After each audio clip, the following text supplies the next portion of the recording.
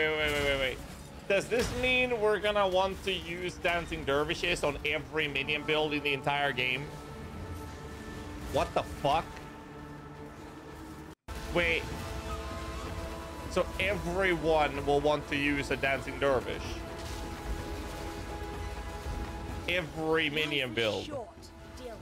What's happening is that every minion build in the entire game just got dancing dervish for free. That's it.